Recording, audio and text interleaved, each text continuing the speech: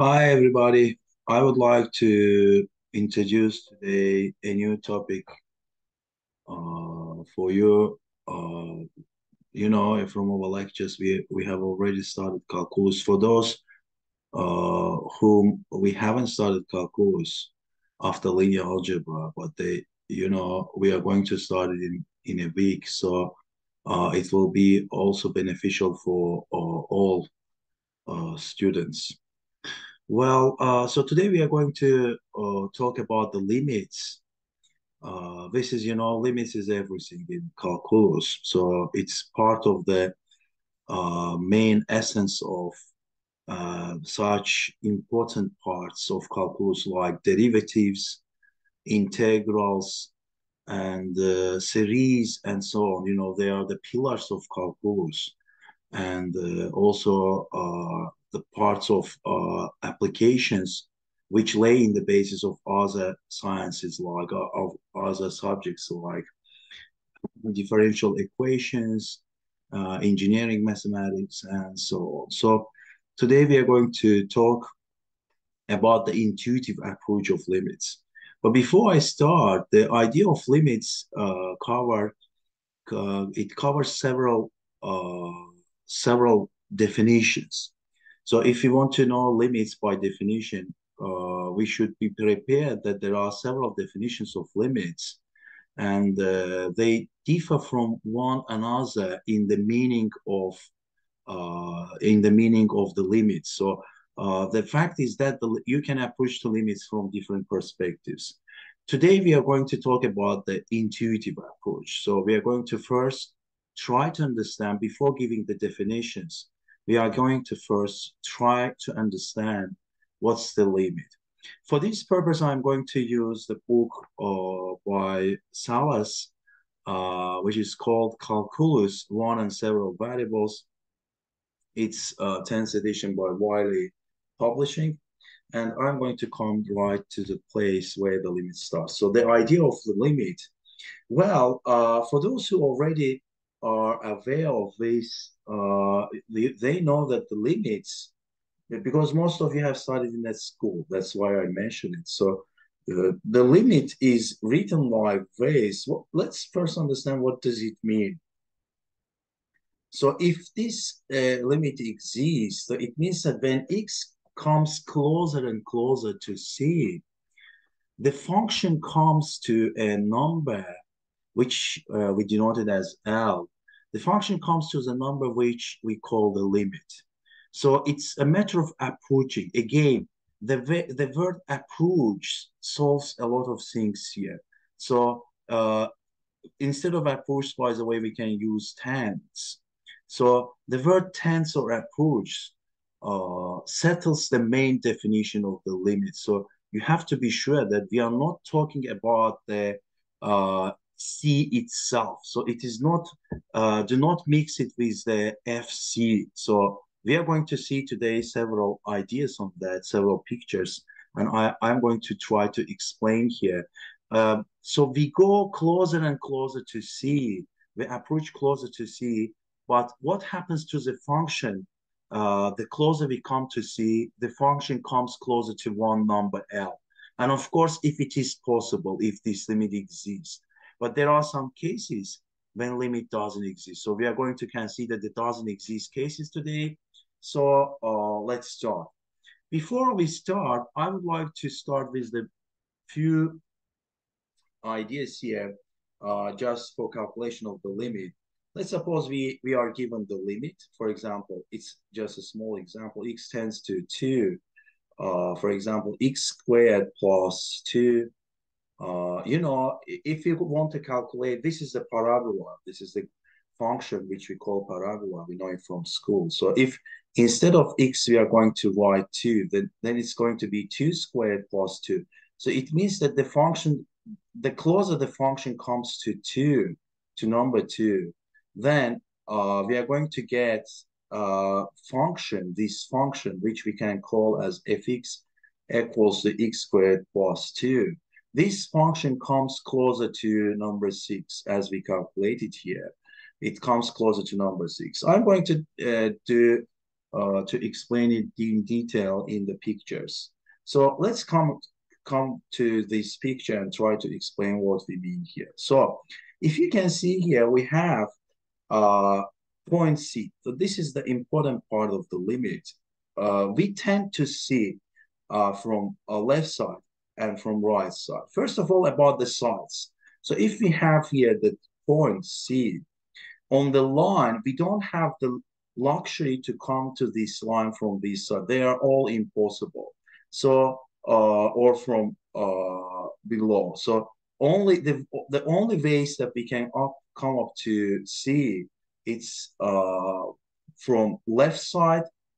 We call approaching from left side and approaching from right side. So we can, if we approach from, if we want to come to C, we have only two ways. So let me delete these ways which fail here.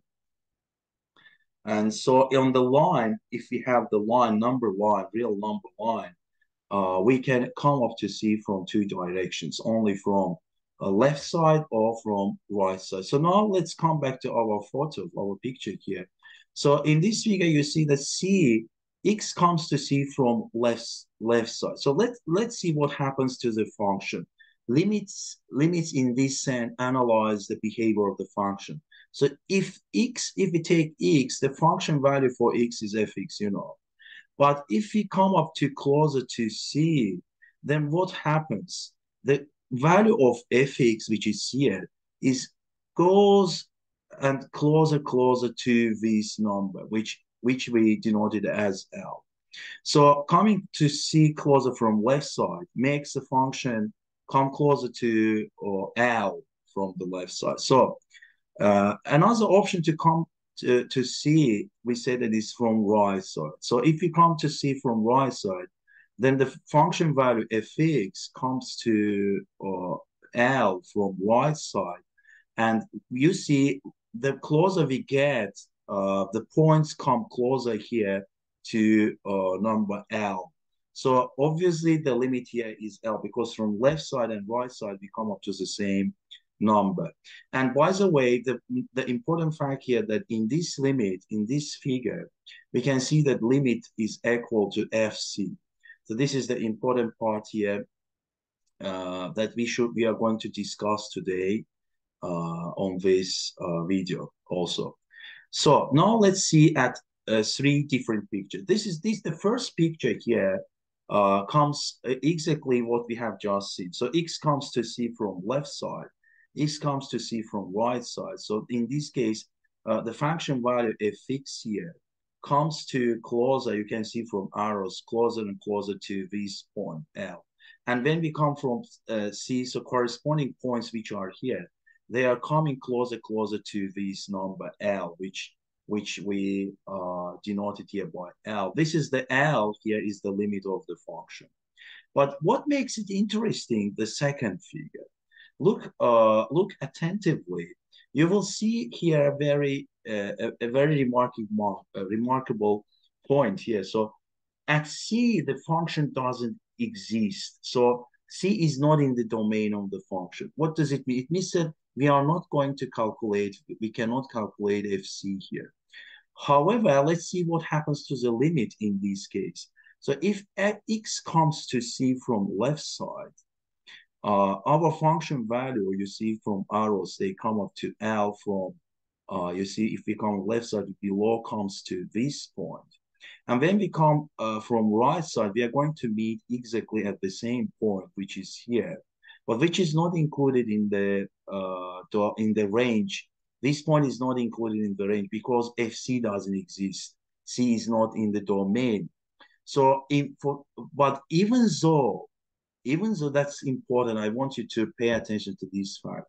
Even though L here is the limit, so L is going to be the limit limit of fx x tends to C of fx.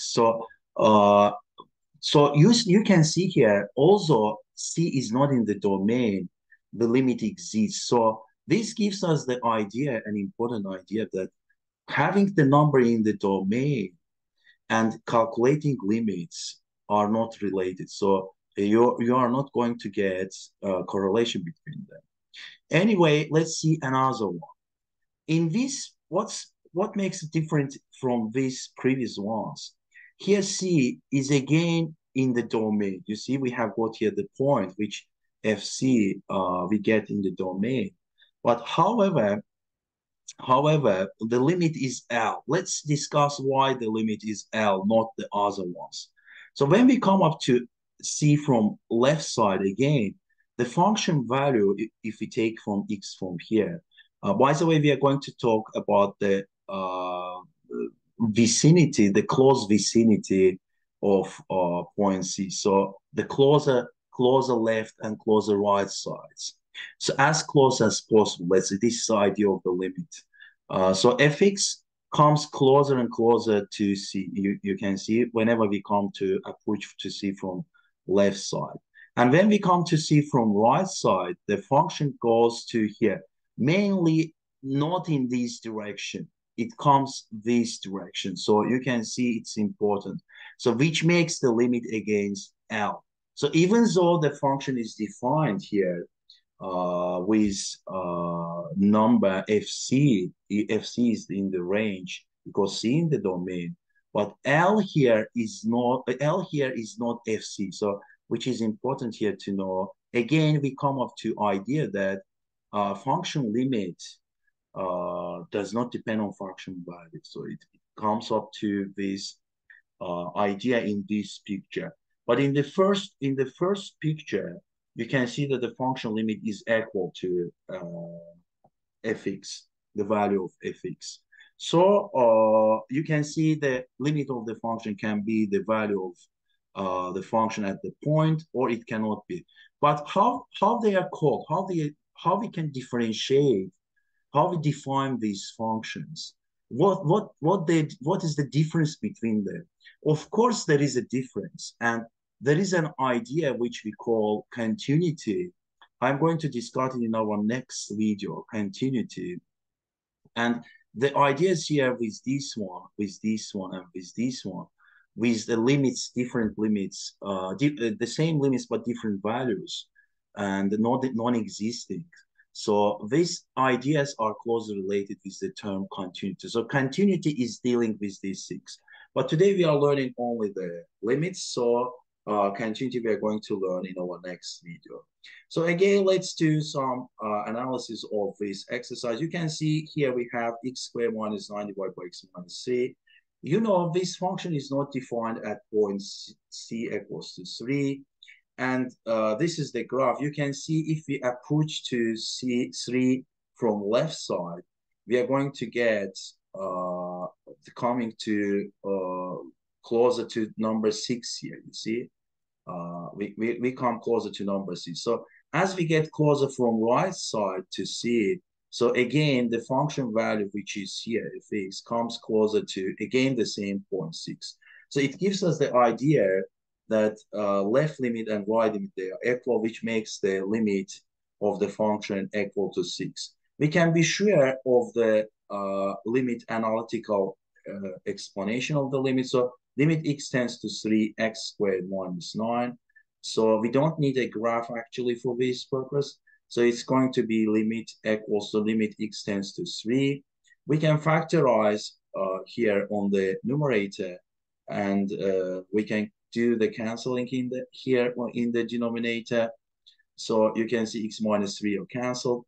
We get actually here limit x tends to 3, limit x tends to 3, x plus 3.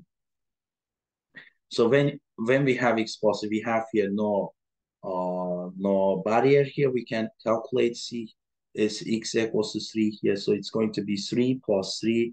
We just substitute instead of x3, it's going to be 6. So the limit is 6.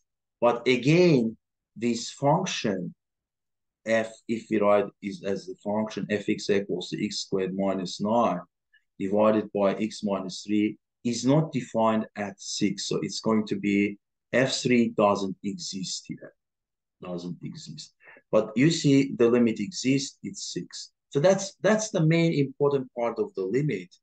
which gives us the idea that the limit exists, even though the number cannot be in the domain, should not be in the domain. It's not important. So again, I would like to add to what I said, the fact that about the limit existence. So we said that if we come up to the point from left side, let's denote it as minus here, the limit x tends to c from left side of x is equal to L. If this is equal to L, limit x tends to c from right side, fx, let's call it again, if we suppose that it's L, then we see the idea that limit x tends to c from left side, fx is equal limit x tends to c from right side, fx. So actually they are both equal to L. This means that the limit exists. So in this case, our limit exists. Limit at point C exists. So it's going to be fx, which is again L.